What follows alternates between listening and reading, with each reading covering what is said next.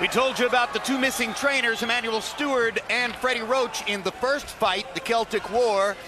Tonight, Sergio Martinez is fighting Martinez to knock out Paul Williams. Roy, you once held a world championship in this division. Be boring because Dzinziruk is not going to stay away from Martinez. He's going to be right in.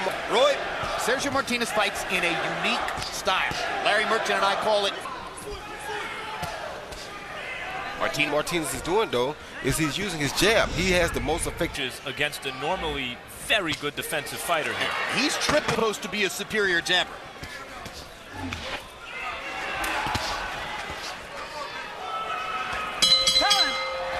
And already, Martinez, 24 of 51 in round one.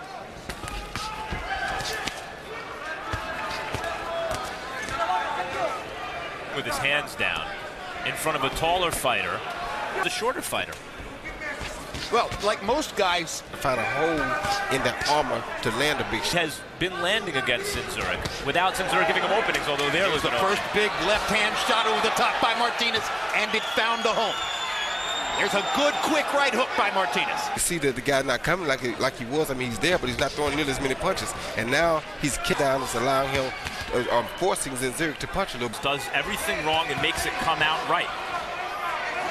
Well, that's about that. As long as he knows this is what it's going to take to make it a good fight for the fans, he'll take that gamble. May cost him, but he's taking it. Not in Martinez's class, was rejected as an opponent by 8 rather than to defend his sanctioning body belt. We all know he's the middleweight champion of the world. Ooh. Oh. Dzinziruk popped Martinez with his best shot of the fight. And what's funny is, as technical as this jab. Well, very simple, Roy. He's getting beaten to the punch. He's getting beaten to the punch. Left hand. This round, he seemed to stun Martinez briefly. I think he is starting to find some openings, which are there. Does Dzinziruk.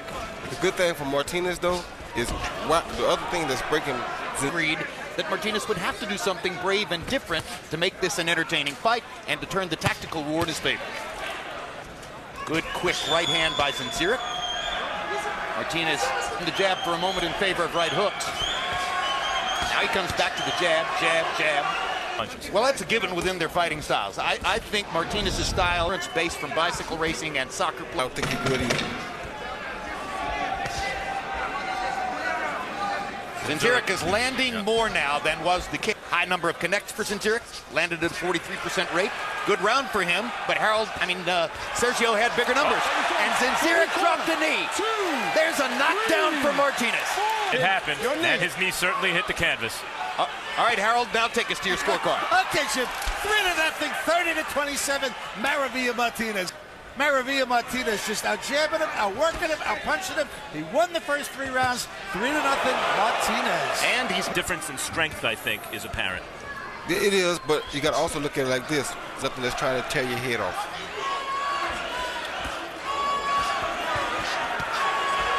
Multiple punches from Martinez, going in combination again.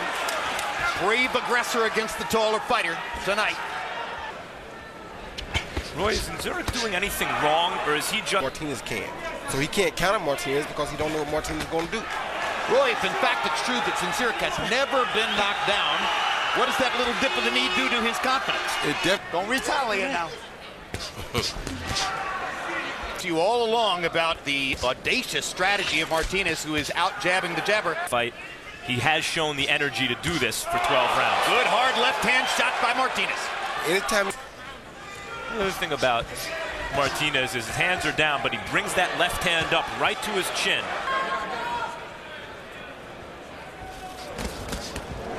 Good left hand by Martinez. Taller fighter and the more accurate puncher, ostensibly, that he was going to bring the fight to Martinez more than pulling ahead, obviously, in the fight.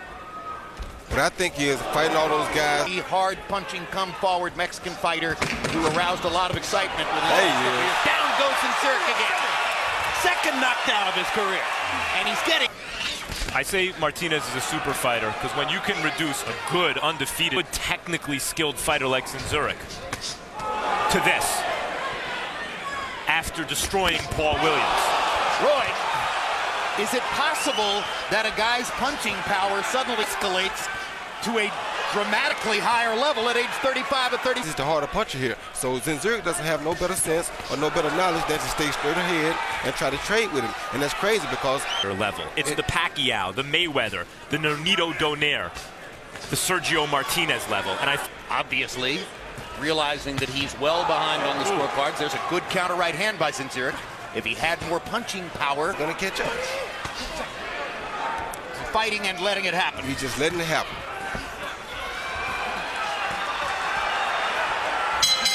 We're midway through the fight. On the scorecards, Dzinziruk would have to do something sensational to win this fight or even get a draw. Martinez is the harder puncher. What makes you say that? That was sort of an indicator. But you can look at the physical build of these guys. For speed and quickness. Martinez is a little bit sort of buff for a boxer, and sometimes that slows you down. But it also doesn't allow you to take the best punch. Guys, he's getting caught a lot in this round, Martinez. They're not as hard as Martinez's shots, but they're accurate, straight shots to the head. Oh, good shot by Dzinziruk. Oh, very good left hand by Dzinziruk. And you heard in Dzinziruk's corner, the instructions were cold-blooded. It's not just his temperament, it's also the strategy. They want him fighting like a machine. Yep.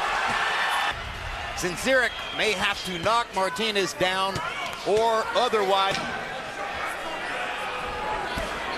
Good jab. Good jab. Beautiful jab. That jab is landing almost like a straight right hand. Right? Yep. Puts on a show. The coasting, Jim, may work against Martinez because it comes easily in boxing. Well, he could continue to fight behind the need for it. There's more of a sense of urgency. Doesn't feel as... There he is. There's the third knockdown of the Won't fight. make it up this time. And this time, Dzinziruk is very badly hurt. 5, 6. That was a... Not at all. Well, it was different. It wasn't an overhead left. It was a straight left. And down goes Dzinziruk again, and this may soon be over with. Got a lot of heart, but Martinez just too much. And he don't have sense enough to move and run away right now because that's just not his style. His style is just... This is over, and this is an amazing performance. Maybe Sergio Martinez's most impressive performance to date. It is impossible to look good against Dzinziruk. He just looks sensational. Particulars on the knockout.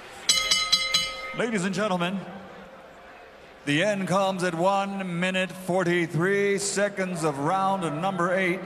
The winner by TKO victory. His place even more secure as among pound for pound the best in the world. And now the winner of the WBC Diamond Belt, El Gran Campeón, Sergio Maravilla Martinez.